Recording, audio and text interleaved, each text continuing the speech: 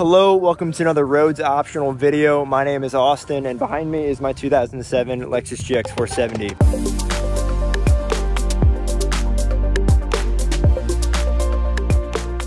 If you caught the last video on this channel, you saw me install a extruded aluminum roof rack onto my OEM bars.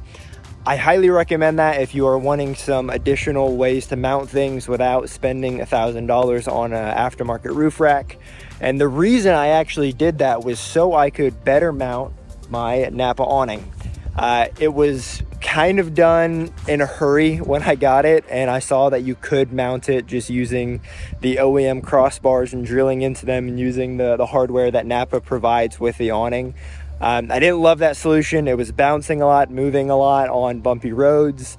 The brackets themselves were bending really badly. So this video is dedicated to the process of creating the brackets that I did for this awning, specifically for Lexus GX470s that have an extruded aluminum roof rack. So I understand not a lot of you out there that are in the same predicament, but if you are, this is a really great solution in my opinion. And if you're not and you're just here because you want to watch somebody make something, this is a cool video to watch. So let's get into it.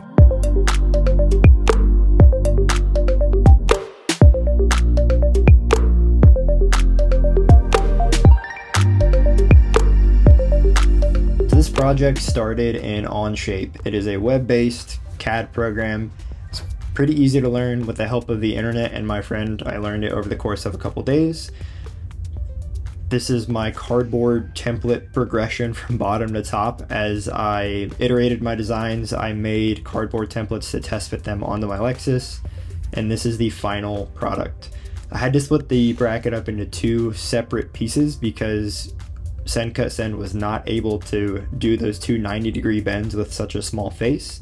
Send Cut Send was very reasonable though. They told me exactly what the issue was when I submitted my initial design and said they could either bend it as far as they could to get both of those bends to nearly 90 degrees or just alter my design, and I opted to split the bracket into two separate pieces. Creating your cart in Send Cut Send is very easy, and I've been doing it in the background here. You just select your material and your thickness after you upload your file.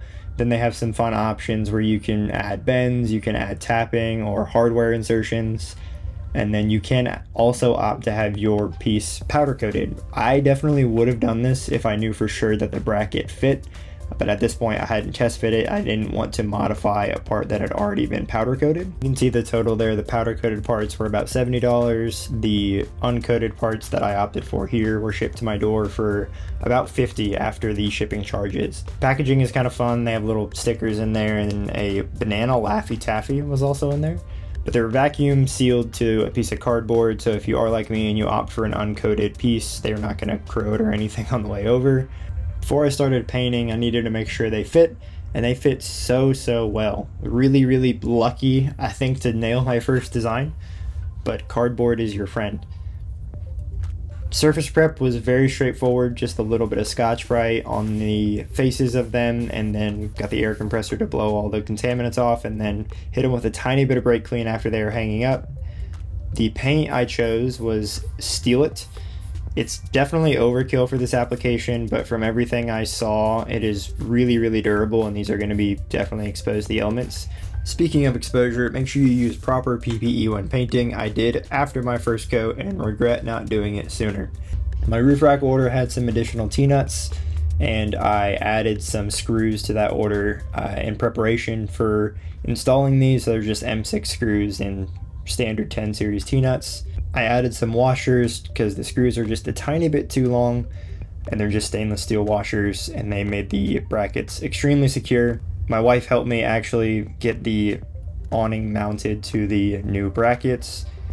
The hardware for that was just what was included in the Napa awning, and then I added a washer to the back of each of the two bolts for each bracket just to spread the load a little bit more evenly. And then if you don't have a ratcheting wrench, that was an absolute lifesaver. That lower bolt especially, you could not get a socket on it. Like I said, it is remarkably sturdy. This is a huge improvement to what I did before and made ordering this aftermarket roof rack and designing these mounts 100% worth it. Looking at the final product, I'm still in disbelief at how well these turned out. For my first time ever designing something in CAD and having it sent to me, I'm really pleased with the results. If this is something that you think you could have some use for and you want to do the same thing to your GX, reach out to me directly or look in the GX Off-Road Facebook group. I'll be doing a lengthy post in there as well. I'll be doing some additional modifications and additions to this roof rack, so stay tuned for those. Thank you so much for watching if you made it this far, and we will catch you in the next one.